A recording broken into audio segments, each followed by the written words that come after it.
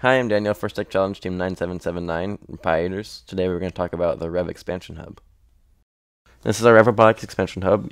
When you get it, you'll get 4 motor adapter cables. You'll get 1 power adapter cable, and you'll get a power switch. You'll also get a cable conversion kit. There's a really great write-up on the pros and cons of the Expansion Hub at ftc-tricks.com, and has a link to the technical guide at the REV Robotics website. Here's a really great document that has all the information that you would want to know about the Expansion Hub, like where all the connectors are and what types of connectors they use. They even have information on how to use your phones to configure your hardware. They also have a sensor compatibility chart. You can check your old sensors and see whether they're compatible or not compatible. So now we're going to power it up. This year all teams are required to have a power switch. Plug one end into the power input of the Expansion Hub.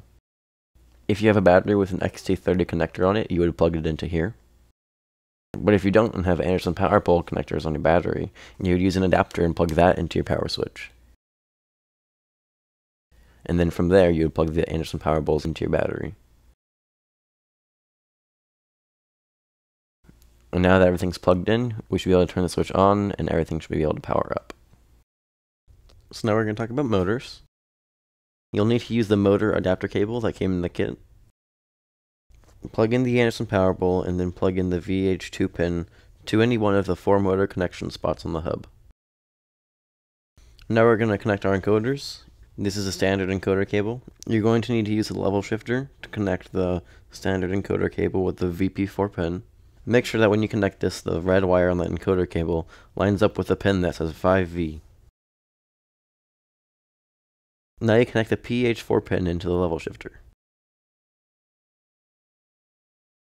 Plug the encoder into the encoder port, next to the associated power plug.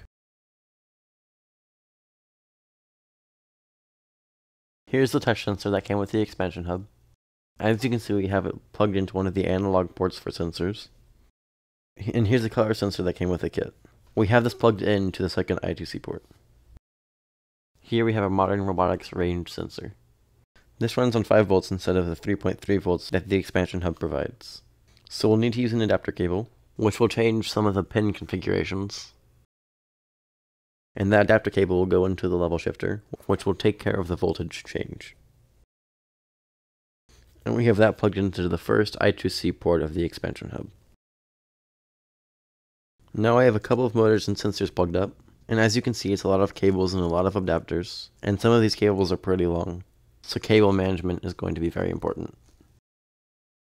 Here's something that might help keep things a little bit neater.